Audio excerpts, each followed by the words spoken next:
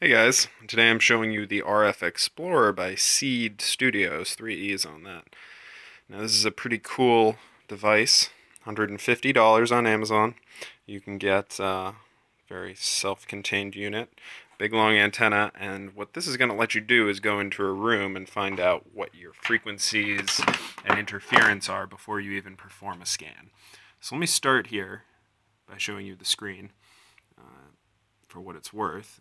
It shows a pretty small range on it, and you can hit these left and right keys to cycle through your spectrum and find your offending frequencies.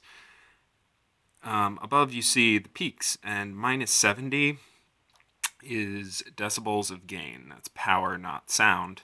And minus 70 is really low. When I turn on some transmitters here, you're going to see that they're going to come in much stronger, like minus 26. If you press up and down, you can actually change the scale of this graph. So if you're looking at some really hot frequencies, you can see those.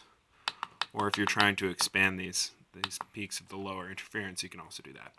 So I'm going to pop over here, where I have my Sennheiser lav transmitter set to 542-200. This is just the last frequencies I used. And you should always be scanning before a gig if you have time. Over here is my handheld transmitter, set to, hopefully it focuses, 644, 550. You'll just have to trust me. Okay, so I'm going to go back over to the RF Explorer screen here. We're sitting really close to these things, so we will have no problem. We pop through here. Oh, well, we can already see we have a problem. This is a big peak, so peaking at minus 11 here. So that is our lav transmitter. And there's a good deal of interference around. If you get the two antennas really close to each other, you're going to get interference. So I'm just popping forward here in the frequency spectrum.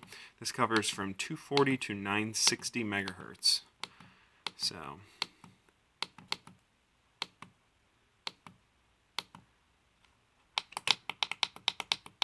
may have passed it. This one's looking a little less crazy, 644, 544. It's at 43 decibels of gain, but you'll see if I pull this antenna over and I put it right next to the transmitter, it pops up to 14. So that's definitely what we're looking at now. It may not be as obvious when you go into a room where the interference is going to be, and of course this is kind of, well, a very useful tool to have on its own. It'd be a lot better if you could see the entire frequency spectrum. So let's pop over to our PC here, where I'm going to boot up the Touchstone software that is free online and supports this model. Now, when you turn this on, the screen on the RF Explorer goes off. And we take a minute to boot up here. What this is going to let you do is see the whole spectrum, as well as take some pictures of it if you wanted to. This is really useful when you go into a hotel ballroom and there's, there might be other events going on. So this is set currently from 470 to 600. And so we're just going to press start here. And what we see, it starts tracing out our entire frequency spectrum.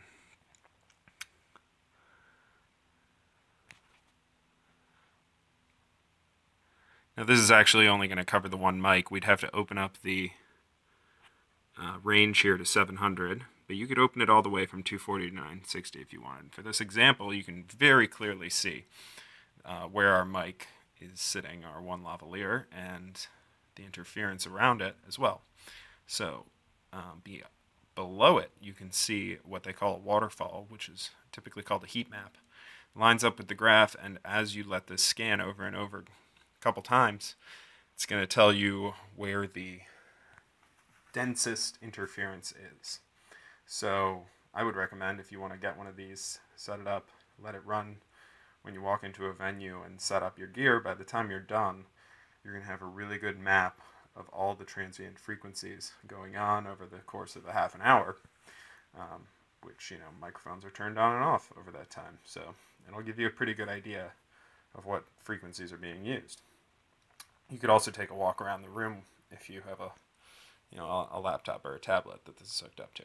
So really cool tool here. Again, the RF Explorer. Looks like this, about the size of your cell phone. It also comes with in Wi-Fi and 3G, 4G modes in case that's something you're interested in scanning for. Seed Studio. I got mine on Amazon, $150. Thanks, guys.